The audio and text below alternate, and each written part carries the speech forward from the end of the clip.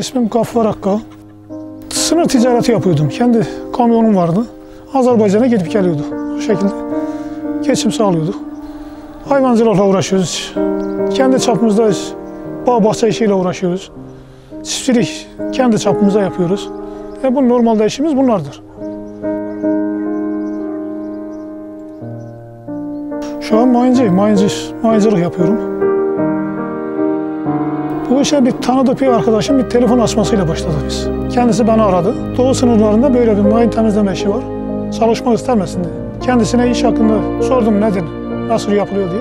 Bu işin Mozambik'te yapanlar var, mayıncılar var. Onlarla birlikte yapacağız. Ve kendi kafamda ben de tasarladım. Yani bir insan bunu yapıyorsa biz de yaparız yani. Yapılmaz. Demek ki yapılabilecek bir şeydir. Biz de o şekilde bu işe başladık. Sahadaki görev tim lider yardımcısı. Bu bizim burada zaten bu 11. ay sonuna kadar çalışıyoruz. Ondan sonra işte 3-4 aylık, 5 aylık bir zaman boşluğu oluyor. Yani bu süre içinde 2016 yılı içindeyiz. 2 aylığına Kuveyt'e gittik, orada çalıştık. Gerçekten de iyiydi yani. Yani değişik bir ortam gördük. Yani işimiz hakkında tabii işimizi geliştirmiş olduk. Daha da ayrıntılarını gördük. Daha ayrıntılı bir şekilde çalıştık.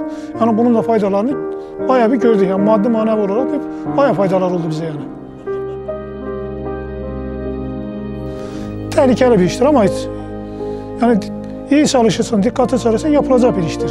Yani bizim hele bir yöremiz için iyi bir iş. Ekmek kapısı, iyi bir iştir. İyi ki de yapmışım diyorum. İyi ki de başlamışım.